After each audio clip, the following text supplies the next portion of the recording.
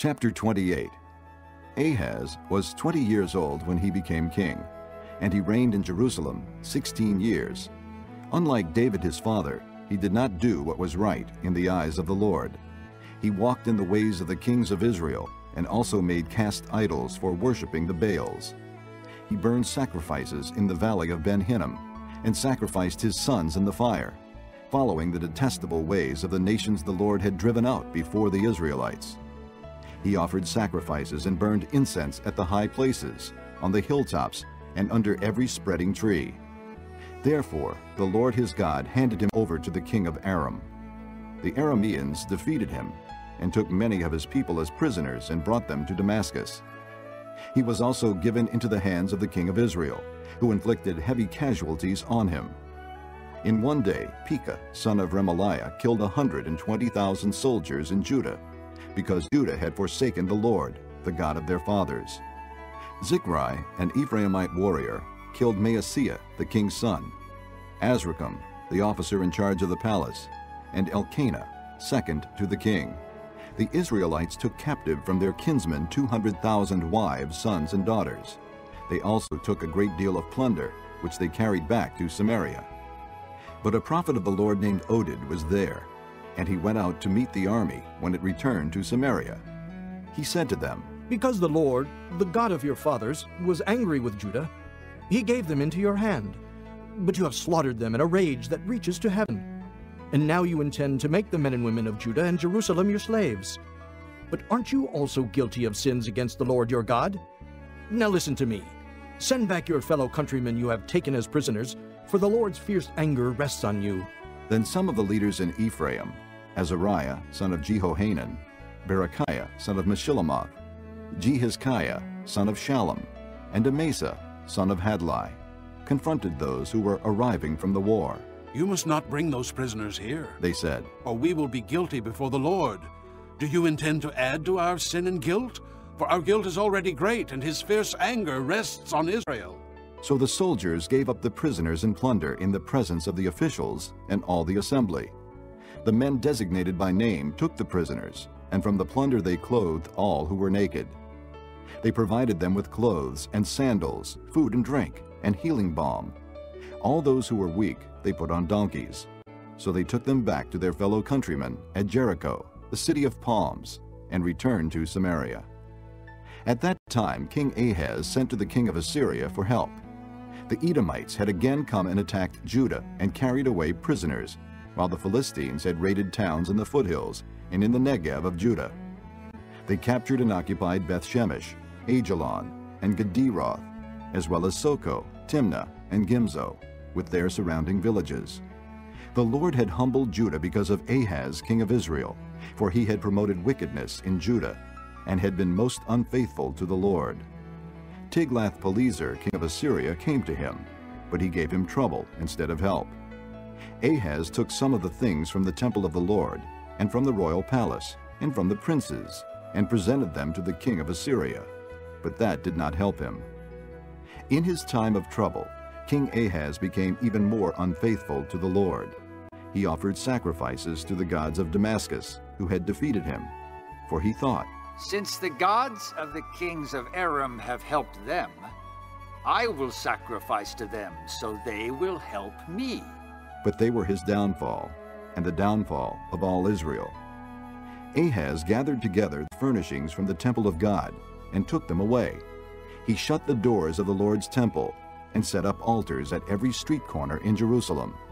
In every town in Judah he built high places to burn sacrifices to other gods, and provoked the Lord, the God of his fathers, to anger.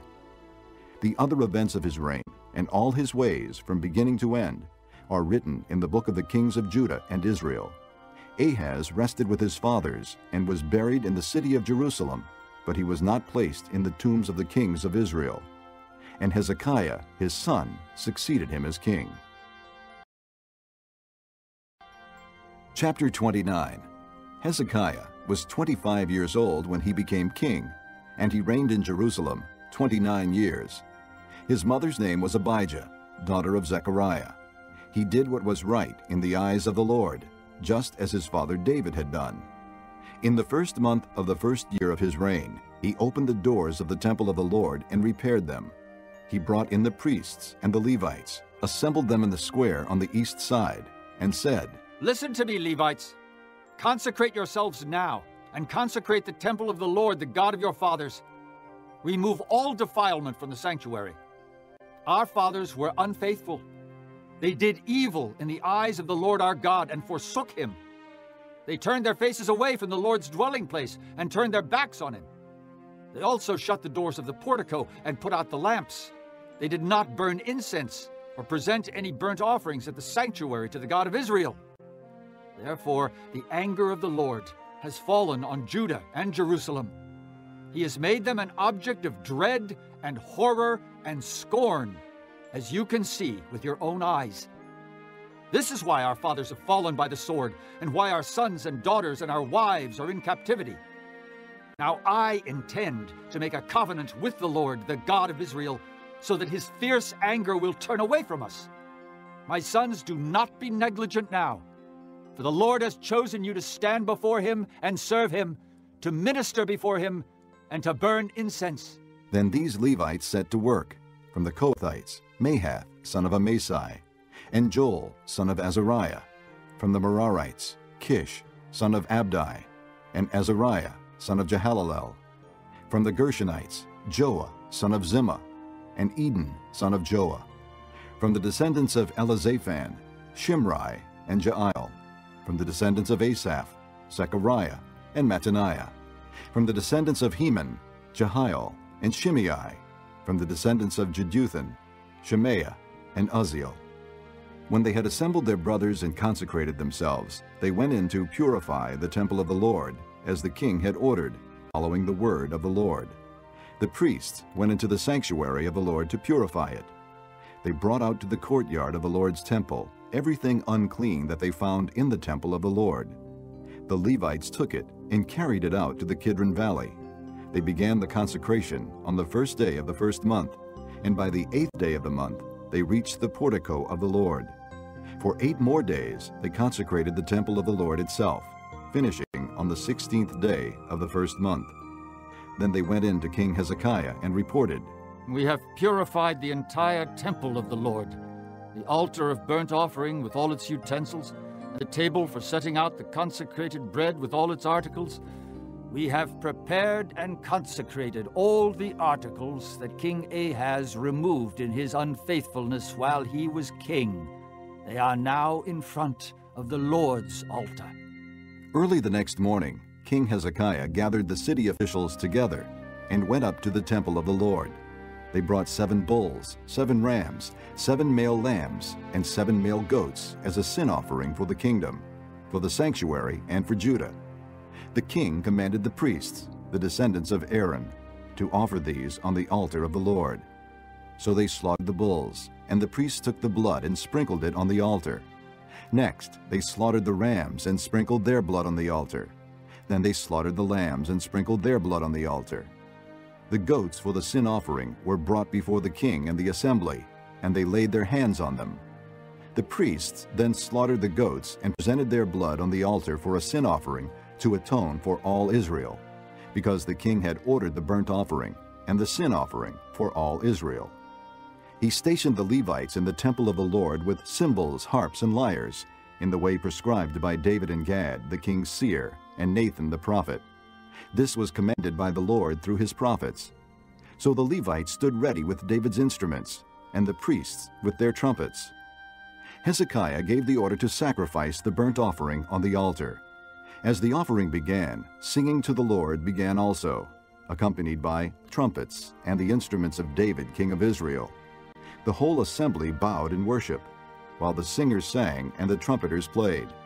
All this continued until the sacrifice of the burnt offering was completed.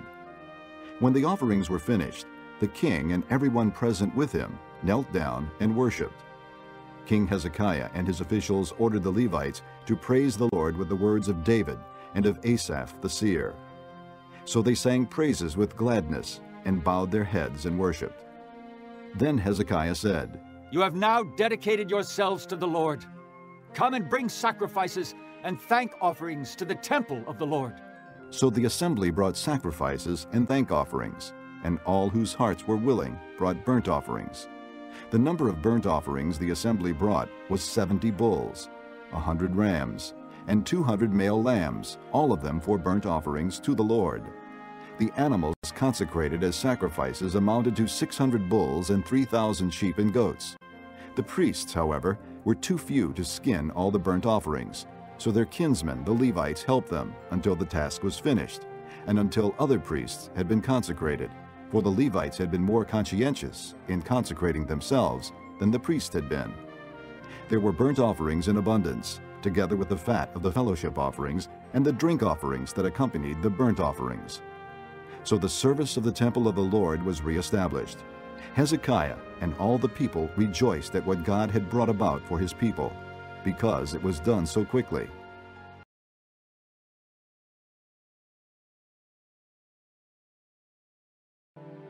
Chapter 17. After Jesus said this, he looked toward heaven and prayed, Father, the time has come. Glorify your Son, that your Son may glorify you. For you granted him authority over all people, that he might give eternal life to all those you have given him.